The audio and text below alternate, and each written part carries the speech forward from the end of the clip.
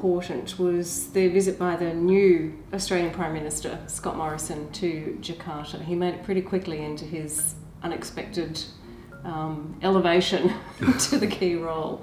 How, for you, as someone who's been negotiating this economic agreement for some time, how important was that he did make that visit? It was hugely important and in fact critical. You can imagine our dismay when that internal rift happened among the government coalition. And of course the first question on our minds was what's going to happen to our trade agreement, right? But Prime Minister Morrison and his team quickly getting back on track without hardly skipping a beat came as a huge relief. And I think we're on track for this to be a fairly significant and potentially even historic milestone in the relations between our two countries. Thomas Lembong, I understand that you've also been in Sydney as well as Melbourne, and you met with some Australian super funds who traditionally have been quite reluctant to invest anywhere, but a vehicle that is very safe in Indonesia is to them a bit too risky. Can you tell us, what were you talking to them about, and what feeling did you get back from them? First of all, Indonesia is a lot risky today compared to, say, 15 or even 7 years ago. Last year we got upgraded by Standard & Poor's, which makes us investment grade by all three major rating agencies for the first time in 20 years, right?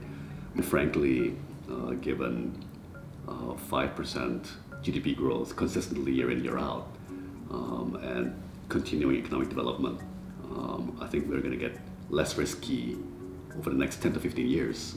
Yes, there might be the occasional pothole, or the occasional downturn, but the secular trend, I would say, is now firmly entrenched, right?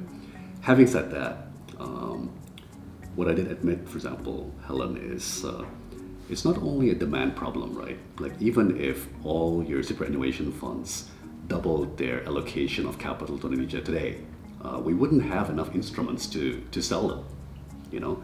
So we have to admit that we've performed poorly in persuading our companies to IPO or do rights issues, list not only bonds, but securitizations or other instruments. So frankly, it's a supply issue as well. But there, I think your investment banks come in, you know, the Macquaries and others, who can help to underwrite, you know, offerings from our companies.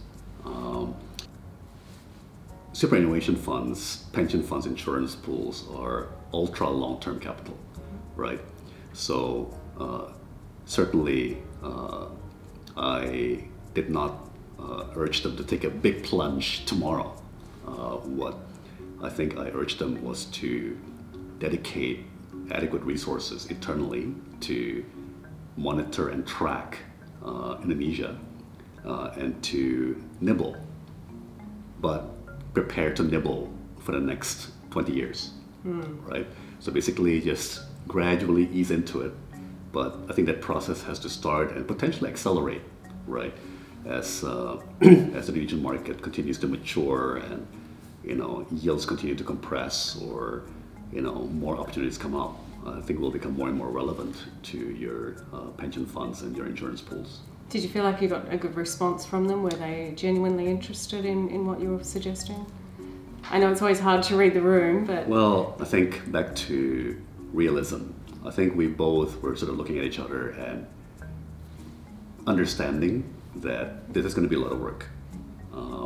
You know, we have to bring more companies to market, both on the fixed income as well as on the equity side.